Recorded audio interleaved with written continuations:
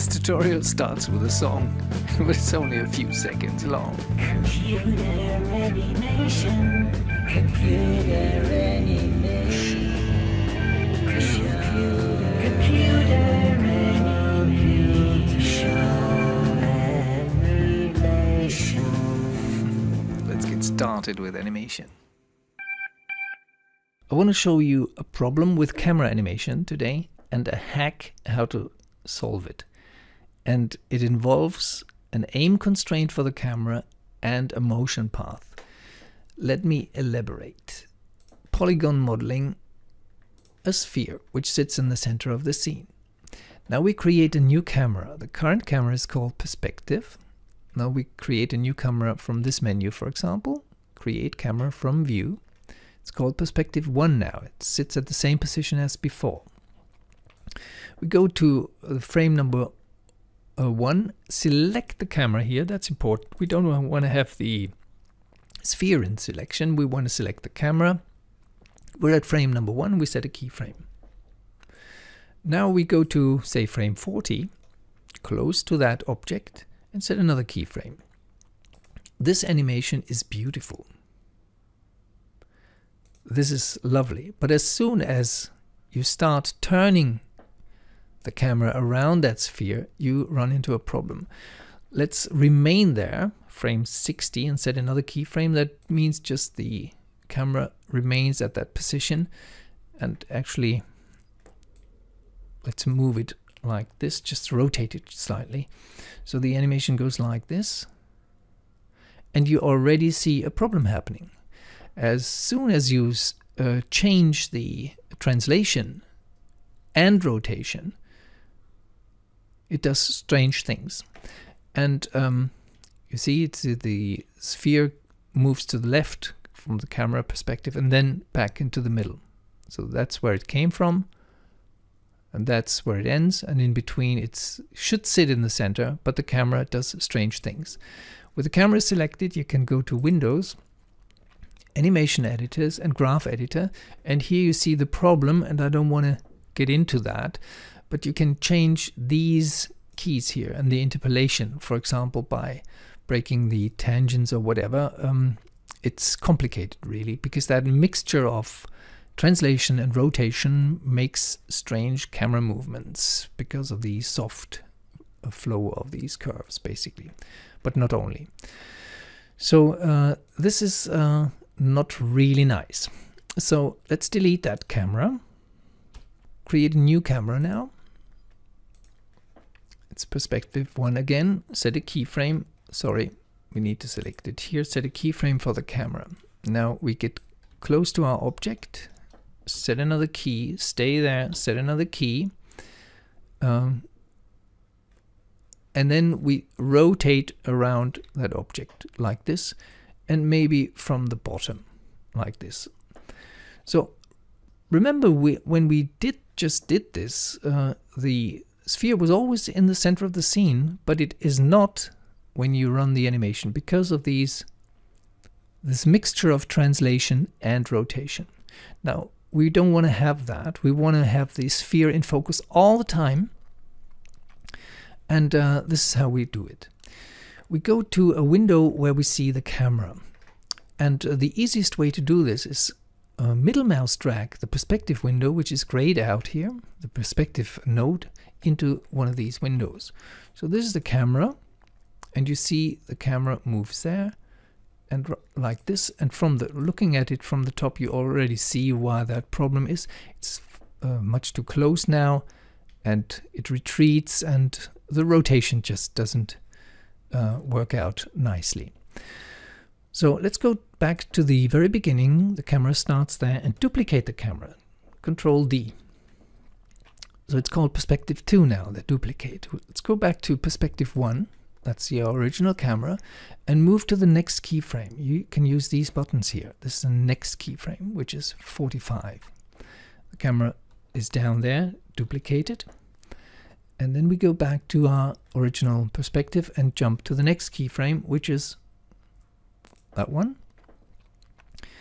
And we duplicate the camera here as well. Go back to the original camera and you jump to the last keyframe, which is there. and duplicate it again.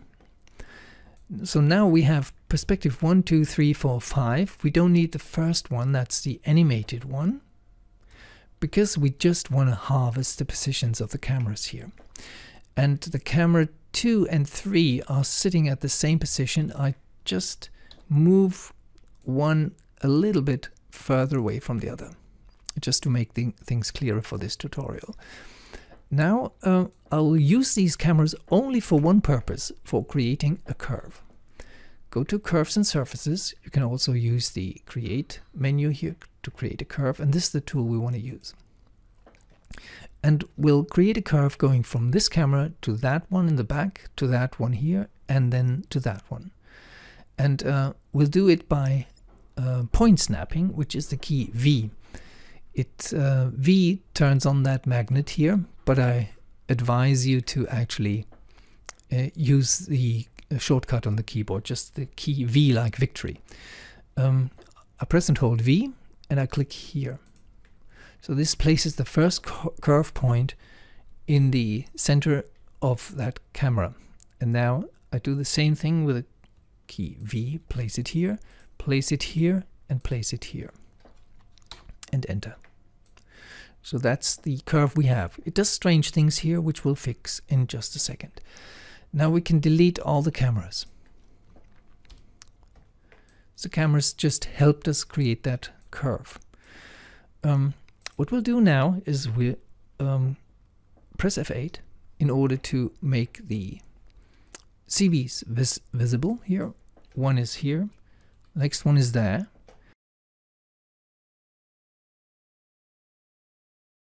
You'll see that you need more points actually. So let's go to Object Mode and rebuild that curve. The curve currently has 3 spans, so it's a very, very simple but highly effective curve, of course. We need to go to Modeling and go to Curves, and down there you see Rebuild. And you need the option box because you don't want to rebuild it from 3 to 4 spans, but maybe to 10. And you apply that. You can reset the settings if you want and close that window. Now when you press F8, you have many more dots on and around that curve. So you can fix this position here a little bit more easily like this. You can smooth it like this. Make the camera move a little bit lower. And then with the arrow keys you can jump to the next one. Try to create some kind of circle here, like this. Which is, I think, really nice. Now we press F8 again to see the object mode. This is quite a smooth curve now. Now we want a camera which flies along that curve and constantly looks at this goal here. This is a nice hack actually. I've seen quite a few tutorials which take big efforts to disconnect components, etc., but I think it goes quite easily here in Maya. And this is how we do it. We create a camera with an aim now. Camera and aim. The camera with the aim is a node here which consists of a group. This is the whole group. And the group consists of 2 objects. One is the camera, that green thing, and the aim, which sits right here. And both together are the group. If I move the aim, for example, the camera rotates. It does not move. The camera does not move, it just rotates. It has to follow that aim. And because of that, you cannot bind the camera to that curve, because the camera will then receive 2 diverse informations. One is to keep an orientation along that curve and look somewhere maybe along that curve or 90 degrees away from it. And at the same time, it gets the order to focus on the aim, and this does not work. And the solution to this is that you choose the camera group, select the curve, and then go to Constraint. That's under Animation, Constraint, and constrain the whole group to the motion path. So the camera group sits now here.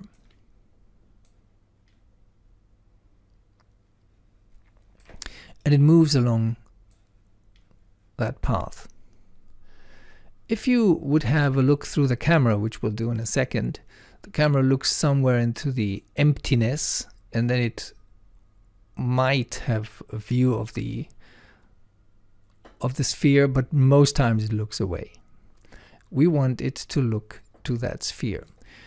Now you can select the aim and move the aim by snapping, for example, the V key to that sphere. Now the camera does look to that sphere. Now let's use this window for that camera. Middle mouse drag the camera in here. This is what the camera sees. But it does strange things here. And in this window you see why it does that. It has the aim always at the same position and shoots the aim through the sphere and turns it around, because the whole group is animated. The whole group is so intact, so the camera and the aim move together, and the solution is to constrain that aim to that sphere. So let's select the sphere, and then with the control key the aim, or you can select it right here with the shift key in the scene, and constrain point. It's a point constraint now. So the aim is currently in the center of that sphere. So what does our camera do now? It always looks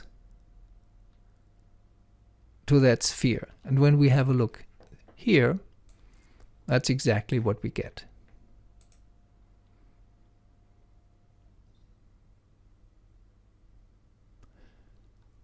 And that's a very amazing solution to a problem which many people have, to keep something focused and the camera motion at the same time independently.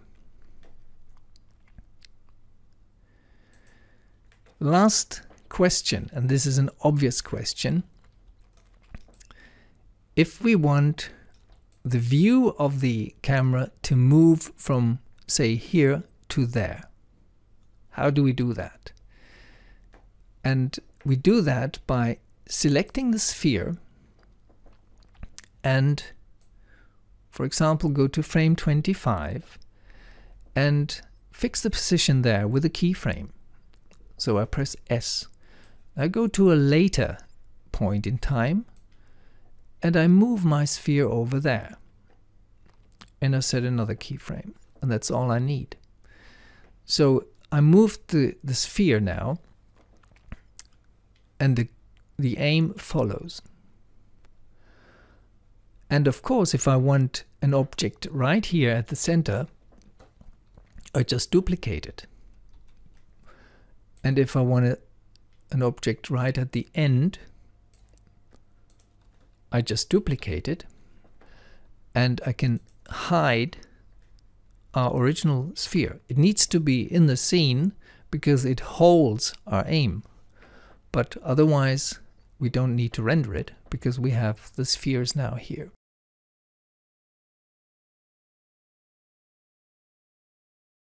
From the perspective 1 window, it looks like this now.